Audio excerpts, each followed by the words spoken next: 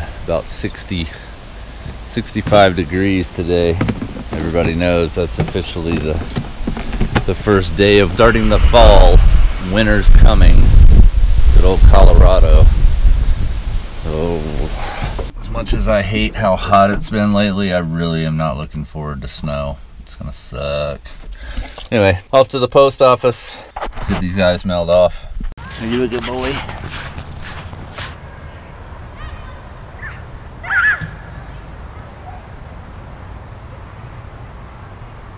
All right, so we got everything mailed off. Got the pigs some meat, and I got some tracking numbers. So if you were a winner, then check the comment section below your comment on the 500 subscriber giveaway video, and I will have your tracking number. All right.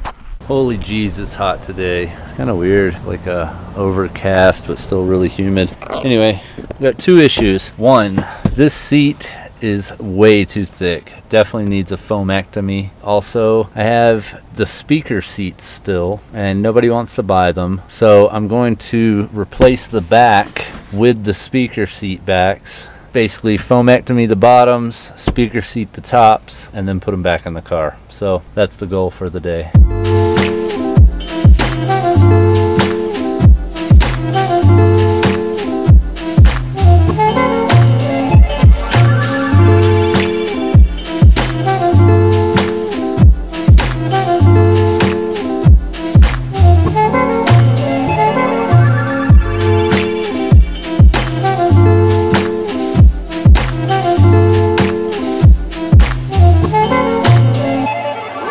So as usual, my videos aren't very tutorial based. They're more of just progress report of things I do. But look up foamectomy for Miata and you'll see a bunch of YouTubers who have either taken out foam from the top or from the bottom. Now, I seem to think that taking it out from the bottom is going to allow the top foam to bend into the hole in the bottom. And that's not exactly what I want. I want this to still sit in the bottom the way it does, and I want the top to be nice and flat. So I'm going to be taking from the top, and the consensus I've seen for the way to do this is to take a razor knife and cut some squares into it, and then you can dig each square out. So I'm going to do that now. All right, so that's kind of what it looks like afterwards. You won't be able to see the lumps and rips and ridges in it once the foam padding, because there's still some kind of foam on the seat cover itself. Another good idea would be to take this side bolster and move it to the passenger seat and vice versa, because the passenger seat obviously has less miles and will have less entry tears right here, and then these entry tears will be on the inside of the passenger side and this side will be on the outside, so it'll give you more foam padding on your driver's side. So I'm going to do that, and then I'm going to investigate this. It looks like this might have had some kind of seat upgrade. It may just have the headrest speakers, because there's only 4 wires. If it had the sub, there'd only be 2. So either way, those have to come out, and then I can put the speakers from the tan seat in it.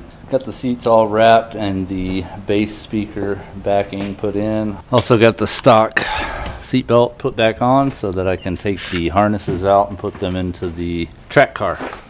Oh my goodness, day 2. I got the seats swapped. Yes. And holy geez at the mess.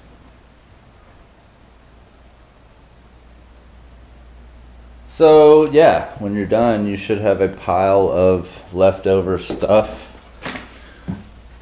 zip ties, and hardware.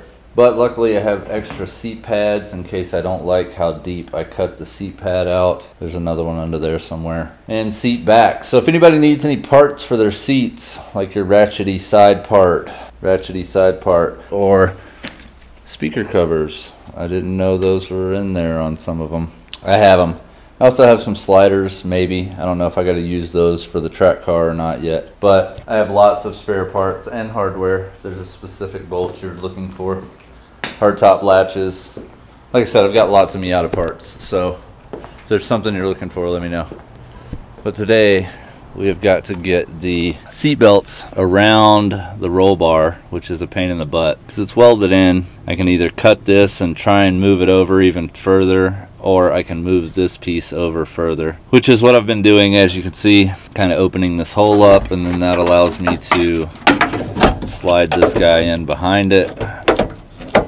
Kind of. It's really a pain in the butt. But I'm getting there, so that's what I got to do today. And then I can get the seats back in, got the belts ready to go. Oh, it's so hot already. It's only like 11.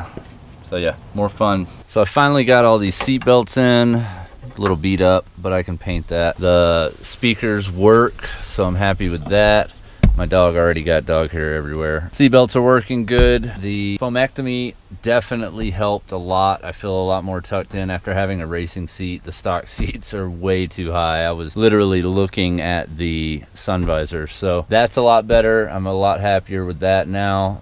I still need an under dash steering column, kick panel, knee plate, whatever, so I'm probably going to order that on eBay today since it's the only one for a 90 to 93 dash that I can find. My stereo bezel came, but he sent me the older one. I wanted one from a JDM 94 to 97 because the plastic isn't the super brittle plastic that shatters. It's more of like the bendable, breakable plastic. And then he ended up sending me the older one, so I was kind of bummed. I messaged him on eBay explaining why I messaged him multiple times before purchasing with all my questions about if the picture was the actual one I was getting or not, because of the different types of plastic and the older ones being brittle and they shatter. So I specifically ordered the one that was from the newer model because in Japan they have this same dash still. They didn't make them like the American domestic market made them put a passenger side airbag. In Japan they don't have that. So the 94 to 97 center bezel is the same shape as the 90 to 93, but it's made with the newer 94 to 97 plastic, so it doesn't shatter if you bend it too far. So I messaged him and let him know why I ordered the one I ordered and that he sent me the wrong one. He apologized, saying that they were already packaged up and he just sent one out and didn't realize they were different. And he's sending me the other bezel free of charge, no shipping, from Japan. Didn't charge me extra and does not require me to send the other one back, so I'm super happy about that. So I'll have an extra 90 to 93 bezel. It seems pretty sturdy. I just don't want to risk it because I'm hard on my shit. So if anybody needs a 90 to 93 stereo bezel, I have one. We can definitely work something out with shipping. Anyway, I'm real happy with the finished result. I'm picking up some more black seat belts later today from a guy on Craigslist so I can replace the tan one because I broke my black ones. I sold the cage from the track car because I'm going to do more of an external cage kind of roll bar go-kart system. So that's done. I have the cash now to move on in the project. I need to buy a battery so that I can get it started and hopefully there's no issues with the engine or the trans. Normally there's not. These are pretty reliable cars. I've never had any real issues with them. So be sure to like if you liked, subscribe if you want, and as always,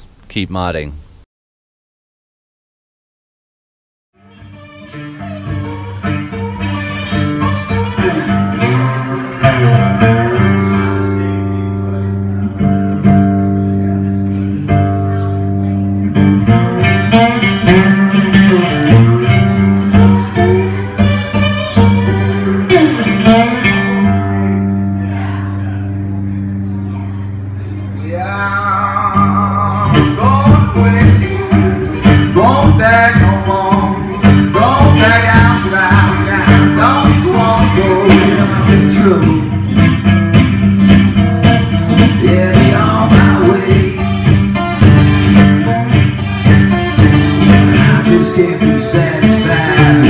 Just can't keep from crying.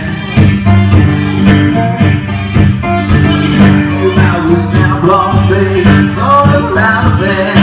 And I've been drinking whiskey, baby. I went around, on my way. And I just can't be satisfied. I just can't keep from crying.